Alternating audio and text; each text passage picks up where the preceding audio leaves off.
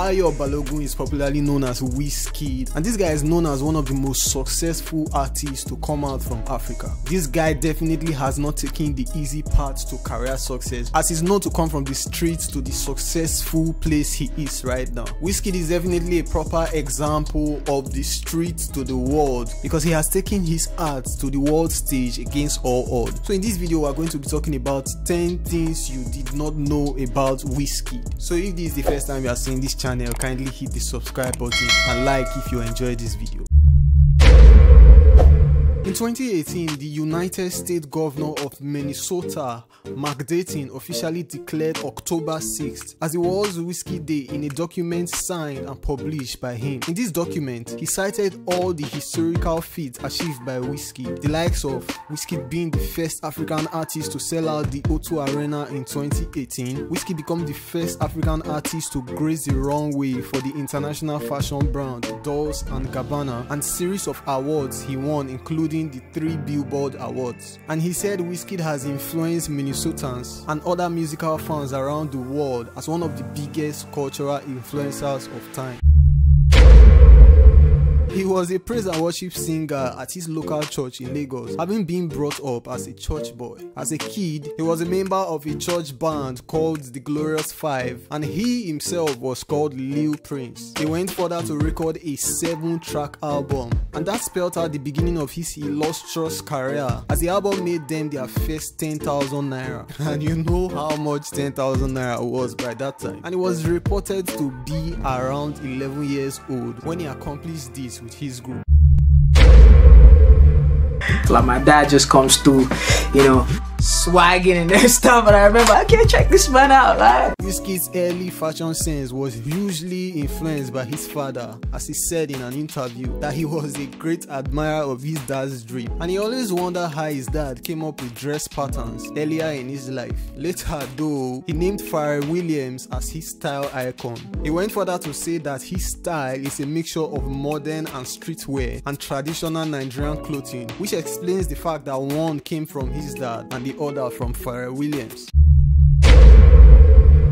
Guys, do you know that Wizkid's song Essence debuted on the Billboard Top 100 in July 17th, 2021, making him the first to bring a local Afrobeat song to the singles chart in the United States. He even went further to crack the top 10 of the Billboard Top 100, got nominated for the Grammy with same song, and became the longest Afrobeat, or they also called it R&B song, to be on the chart, because the song have been on the chart for more than 52 weeks. Arguably one of the most influential songs of the last decade is the One Dance song done by Drake and Wizkid. Wizkid became the first Afrobeat musician to appear in the Guinness Book of Records after the One Dance song became the most played song on the Spotify with over 1 billion streams. Whoa. This song, released in 2016, went further to top the Billboard Top 100 for 10 consecutive weeks, and also became certified for a whopping 4 times platinum in the United Kingdom, becoming the first African-based artist to go multi-platinum there. Wizkid started his tertiary education in Lagos State University and later transferred to Leeds University, where he again dropped out, choosing music over school. He later said he has no regrets stopping school for a bit, as he gave him the time to focus solely on music career, and said he would definitely go back to school as he holds education with very high esteem. But I know that dream is far gone now, as I don't think Wizkid is presently thinking of going to school again. Just imagine the Made in Lagos crew now going to Unilag at this time. His first breakout song was his feature on MI's first album on the song Fast Money Fast Cars in the year 2009. MI definitely played a huge part in discovering Wizkid and even wanted to sign him back then, but decided to go with a rapper instead, signing Ice Prince and then introducing him to Banky W, which then signed him, and that was the beginning of the what we call Big Wiz right now. Even Even though Wizkid released his first professional album in 2011, which was the Superstar album, he was previously known to be a gem in the music industry for a long time before that, previously known as a studio rat because of his presence in all studio sessions, quietly learning the art of professional music, even as he was used as an errand boy, and he was patient enough to wait for his time. During this period, it was said that Wizkid was in the studio when Nigerian icon 2Baba was working on his first album, Grass to Grace, and also had a shared section with OJB.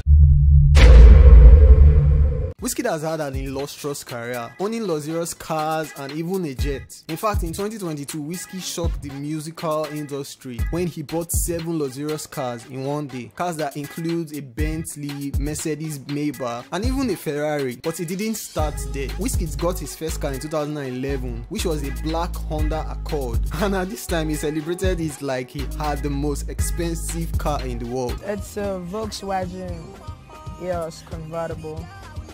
And then we got 6-loader.